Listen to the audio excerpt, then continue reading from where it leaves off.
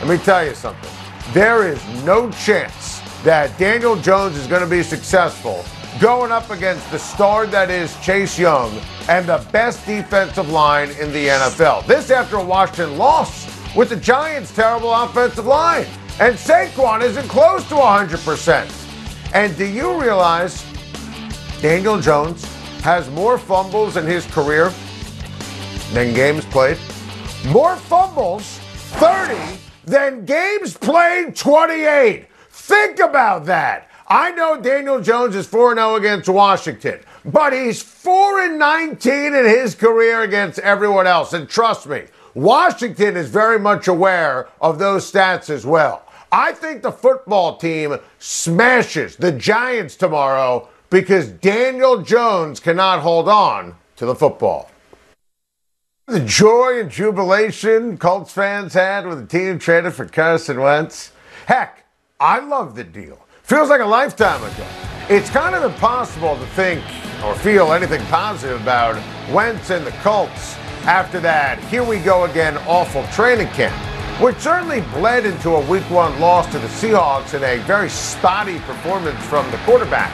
Wentz looked like he barely practiced this summer in that aforementioned loss, and that makes sense because, he barely practiced this summer thanks to foot surgery, and he was on the COVID list, and there was no difference from the disastrous 2020 season in Philly and last week when he was making his debut in a Colts uniform. No reason to believe that he's going to be successful against Aaron Donald and the big bad Rams this week. And if you actually listen closely, you can hear Aaron Donald laughing, studying the Colts and Wentz film. This feels like a bloodbath. Rams defense going to rock Carson Wentz and the Colts. We talked all summer about it. This Colts schedule is brutal. I would not be shocked to see Indianapolis start the season 0-5. And you got to remember, there's a period of time Colts fans were dreaming about a Matthew Stafford trade. He goes to the Rams. He dominates Week 1. Stafford's going to lead the Rams to the Super Bowl. And Carson Wentz is going to continue to struggle mightily for Indy. What an absolute mess. We are thrilled to be joined by CBS NFL analyst and our great friend, Amy Trask. Amy, what a thrilling win for the Raiders on Monday Night Football in front of a sold-out crowd in Vegas. What was your reaction to the scene on Monday night? Well, you used a terrific word, Adam, thrilling. As I've shared with you many times and as I've shared with everyone many times, Raider fans will forever have a very, very special place in my heart. So to see them as exhilarated as they were really thrilled me. I'm happy for them. It was tremendous. And by the way, to see our Big Three co-founder, Ice Cube, performing with Too Short was also terrific. The whole thing was unbelievable, and the Raiders getting the win in the fashion they got the win, Amy, it was kind of a big deal. So how do the Raiders, in your opinion, carry that momentum? Can they carry that momentum into the road matchup against the Pittsburgh Steelers in Pittsburgh on CBS on Sunday? Terrific question, and that's going to be a very telling game about both teams. As you know, the Raiders went into the season with a thoroughly revamped offensive line, and then in this first game of the season, lost a starting guard. So now they've got a revamped line with a backup offensive guard going into this game, and it's going to be very, very telling. They're going up against a Pittsburgh team. The Steelers held Buffalo to 16 points. They sacked Josh Allen, I believe it was 3 times. So when the Raiders get up to that line of scrimmage, it's going to be, where's TJ Watt? Where's Minkah Fitzpatrick? And we'll see how the Raider revamped offensive line, what kind of pass protection they're able to put up against the Steelers. Do they have to leave tight ends in to block? Do they have to add it back to chip? That's going to be very telling. I think the line of scrimmage will, in this game, as in most games, dictate outcome. I think you nailed it. Yeah, that's going to be everything for the Raiders matchup-wise on the road in Pittsburgh against TJ Watt, Cam Hayward, and company. We've got a marquee matchup Sunday, 4:25 on CBS, with the Cowboys visiting Justin Herbert and the Chargers. Should be a sensational ball game. Amy, who's got the edge in this one? First of all, can we just take a moment? I actually get to participate for the first time ever in Who's Got the Edge. I mean, this is a big moment for me, Adam. So thank you, not only for having me on your show, but for allowing me to participate in Who's Got the Edge. You're absolutely right. A very, very intriguing game. And it's the kind of game where I think we shouldn't look so much as who loses as who wins. These are exciting teams. These are intriguing teams. Offensively, both teams terrific, two terrific quarterbacks. I do, however, think the Chargers have the edge on defense. They held Washington last week to 259 yards. We'll find out this week whether that was more about the Chargers' defense or more about Washington's offense. But I do think in this game, the Chargers have the edge on defense. I can't wait for it. This is going to be an absolute show in Southern California. Amy, I'm curious to get your take on the Saints. The Jameis Winston, Sean Payton combination, does it have a chance, especially after what you saw last week, to be really special this upcoming season? Look, I think any quarterback has a chance to be special under Sean Payton. Sean Payton does what the best coaches do. He best positions his players to be their best. He doesn't look to cram any player, let alone a quarterback, into a scheme. He looks to design around the player. And so I do think they have a chance to be special. And I attribute that to Sean Payton and his coaching.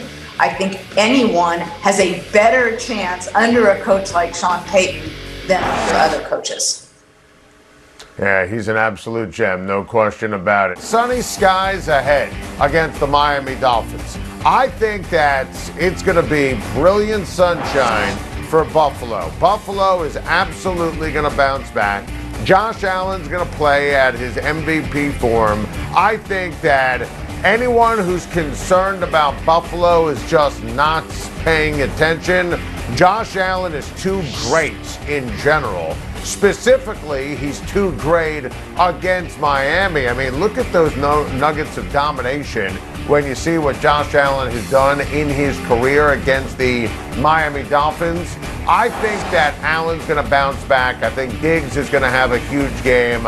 And I think that really, in terms of where Buffalo is going to shine and where they're going to be sunny skies in the forecast, the defense. I mean, Tua Tagovailoa won, and Tua had that great drive to start the second half for Miami to give the Dolphins a lead, and I don't want to poo-poo that. Will Fuller is going to make his Miami debut after he was suspended for week number 1, and Waddle had a big first game for Tua, but Tua was pretty good at best, truly okay. He was fine. I think the Buffalo defense is going to win this game for the Buffalo Bills. I think that Sean McDermott got everyone's attention after that debacle, blowing a 10-0 lead at home to the Pittsburgh Steelers. Washington putting Ryan Fitzpatrick on IR is a blessing in disguise. Fitz can't play. Taylor Heineke is an upgrade. He's a spark plug. He played well off the bench in week 1 when Fitz got hurt, on the heels of nearly beating the Bucs. Remember last year, the wild card round of the playoffs. I've never been a Fitz guy, too much Fitz tragic. That's why Fitz keeps bouncing around and why I truly dislike the Fitzpatrick signing in the offseason. Look, Heineke is in a position, in a spot to succeed with Terry McLaurin at receiver, Antonio Gibson running the rock, and there's no chance Gibson fumbles twice like he did against the Chargers. And Heineke is going to outperform Daniel Jones, who was terrible again against the Denver Broncos. Poor Zach Wilson. Poor Zach Wilson. It's bad enough to be a rookie quarterback against Bill Belichick. And now you're a rookie quarterback in your first home start going up against a salty Patriots team following a brutal loss where they fumbled it away against Miami and lost by a point. I mean, Wilson had enough issues against the Carolina Panthers. I mean, you look at history and you look at this board. My goodness, Zach Wilson is dead on arrival Look at these nuggets of domination, Belichick against neophyte quarterbacks. I mean, they complete half their passes against the Patriots. Look at that insane touchdown to interception ratio. My goodness. Mac Jones has such a luxury of playing for Belichick and not against him. And I know it was in a loss, so it didn't get the proper pub or perspective, but I thought my guy, Mr. Mac Jones, played really well against Miami.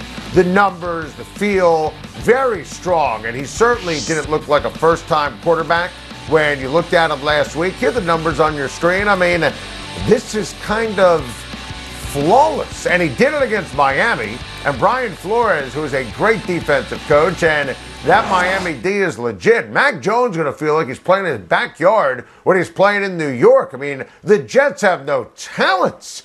At the end of the day, Wilson is going to join the long line of rookie quarterbacks to be dazed and confused by the mastermind. Thank you for watching. Please like and subscribe, and don't forget to hit the bell for more videos.